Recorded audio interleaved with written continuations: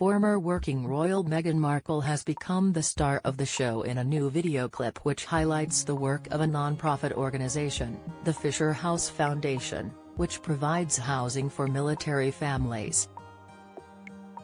The Duchess of Sussex narrated the video, which was first screened on Monday for the charity, which has been known to be a long-term supporter and premier partner of Prince Harry's Invictus Games, according to reports in the Mirror.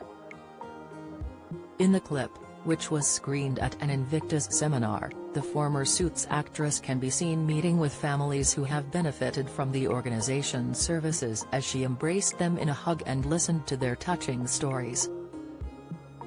Over clips of injured veterans using sport to work through their injuries, Meghan says, "What does recovery mean to you? For some, it means reclaiming their narrative, revolutionizing your mindset. It's a change that's not only physical, it's mental, emotional, social." The Invictus Games show that this growth is about more than what meets the eye. The spouse coordinating doctor visits, the children celebrating milestones. The mother, father, fellow veteran, the friend. There is a community near and far, surrounding servicemen and women when they deploy and long after they come home. Healing does not happen alone, it takes a village. And is for the village. And one of the most essential parts of the process is having people surround you who understand. To grow as one unit, to achieve limitless potential. Join the Daily Records WhatsApp community here and get the latest news sent straight to your messages. To remind us above all else, in this international family no one gets left behind. Because this is Invictus, we are Invictus together. Fisher House provides a home for military and veteran families whilst their loved ones are receiving treatment in hospital.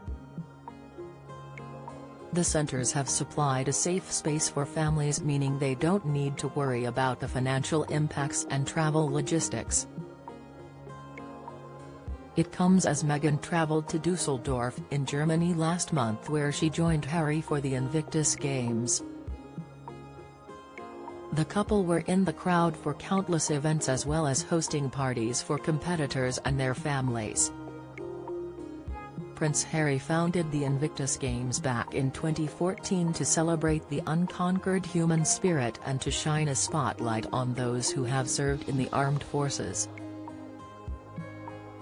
The contest is held for those currently serving in the armed forces and veterans who are wounded, injured or ill.